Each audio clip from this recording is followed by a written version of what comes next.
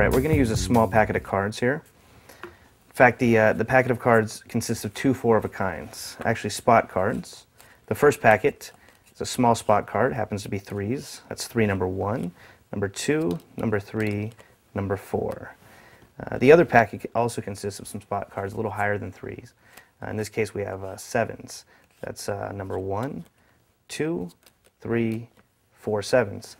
We're going to do a quick arithmetic question here. Actually, we're going to do addition. If we were to take 7 and 3 and add them together, what would that equal? Well, correct answer is 10. Let's check. 1, 2, 3, 4, 5, 6, 7, 8, 9, and 10. The answer is correct, but the outcome's a little illogical. Let's try the opposite. We'll do subtraction. Take away 2 of the cards from the packet. In fact, we'll get rid of them over here for now. 2 of the cards away from the packet of 10, and how much would that equal? Correct answer is 8. Let's double check. That's 1, 2, 3, 4, 5, 6, 7, and 8. And just in case you're wondering, the cards we put away a moment ago happen to be the 9 and the 10.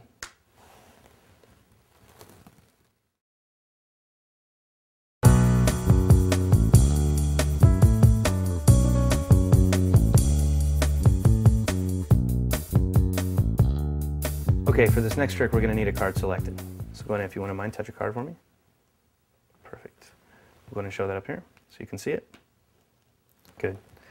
We'll go ahead and take some of the cards, leave them face down. Some of the cards we'll take and leave face up. Your selection will lose into the face down packet, just like so. And we'll shuffle the cards so that faces go into backs, backs into faces, creating a little bit of a mess. Faces to backs, backs to faces. Some cards are face to face, some cards are back to back. Would you rather see your card face up, or would you rather see it face down? That's up to you. Face up, watch. We snap the fingers. Causes every card in the pack to turn one direction except for one here in the center of the deck. The 4 of clubs.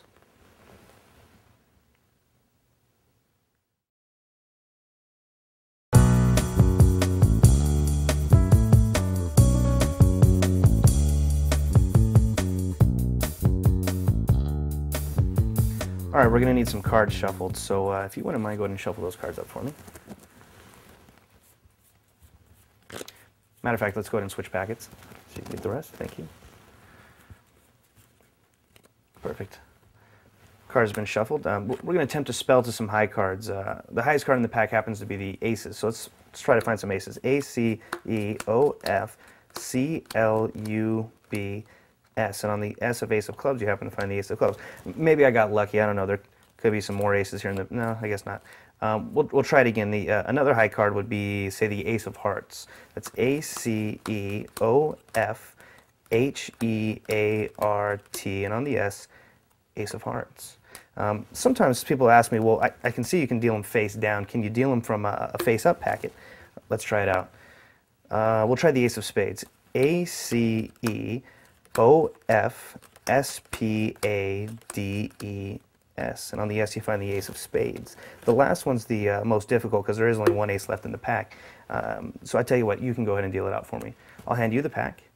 Go ahead and spell out and deal for the ace of diamonds.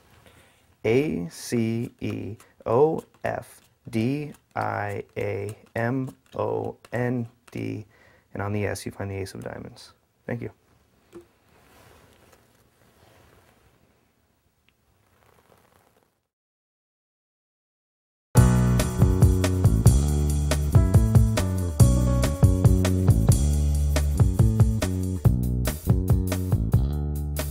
Alright, we're going to need 2 cards selected. As I riffle down the side of the pack, if you wouldn't mind, go ahead and call stop for me.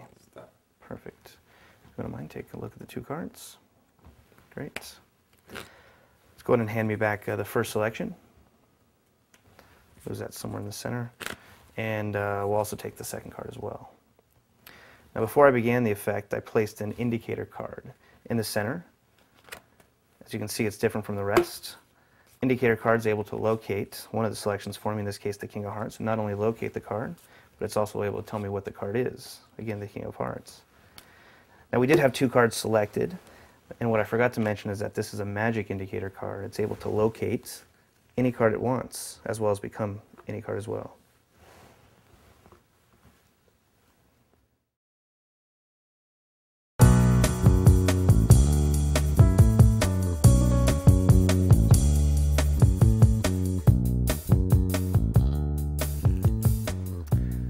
we're going to need a couple cards selected. So if you wouldn't mind, please touch one. And go ahead and get a second. And a third. Great. 3 cards touched from 3 different spots in the pack. Let's go ahead and take a look. The first card you touched happens to be the Queen of Spades. The second is the 7 of Diamonds. And the third is the 4 of Spades. So 4, 7, and Queen, that's all you have to remember. Those 3 cards go down on the table. Now there's 4 cards I've placed over here that you haven't seen yet. These cards happen to be the kings. We have the King of Hearts, the King of Spades, the King of Diamonds, and the King of Clubs. One at a time, we'll lose the selected cards back into the pack, 1 near the bottom, 1 in the middle, and 1 up near the top. By simply placing the kings on top of the packet, waiting a few seconds, and snapping, 3 cards jump between the 4 kings. Let's take a look and see what they found.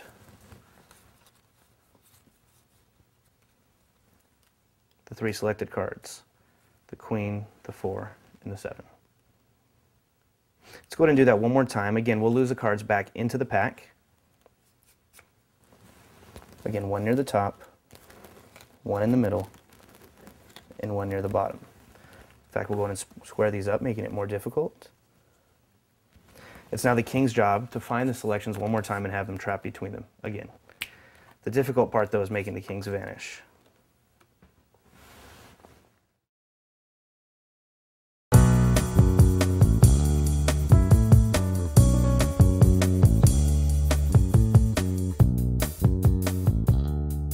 All right, we're going to go ahead and need a couple cards from the pack, 16 to be exact.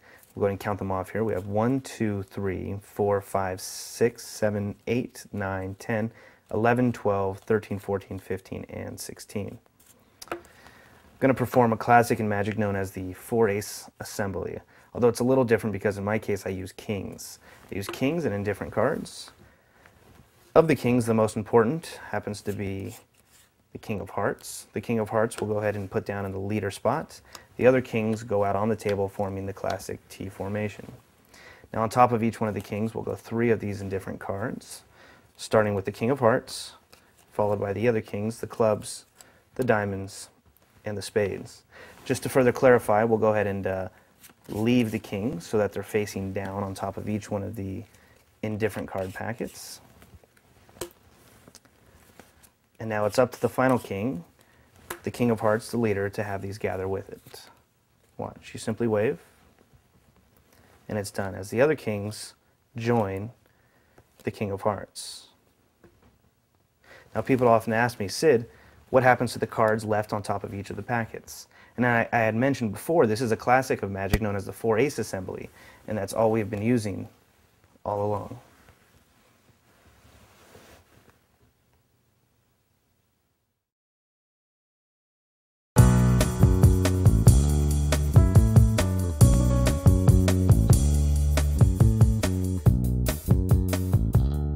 Alright, we're going to need a card selected. As I riffle down the side, if you wouldn't mind just go ahead and call stop for me. Perfect. Go ahead and take a look. Great. We'll leave the cards somewhere down in the middle of the pack. Now normally I call upon the assistance of the 2 black jacks to help me find the selected card. But in your case I already know what the card is, so what I need to do is have it come to the top of the deck first. With it on top of the deck, I should be able to use it to help me find the 2 black jacks. And now we should be ready to begin. Using the jacks, if you just give it a twist above the pack and shake, 1 card jumps between them. In this case, it happens to be the 10 of Hearts, the selected card. We can have this go in reverse. Not yet, not until you give it the spin, just like so. Snap the fingers, it causes your card to completely vanish from between the 2 black jacks. If it leaves the 2 black jacks, it actually jumps back to the center, this time reversed. Let's take a look at the 10 of Hearts.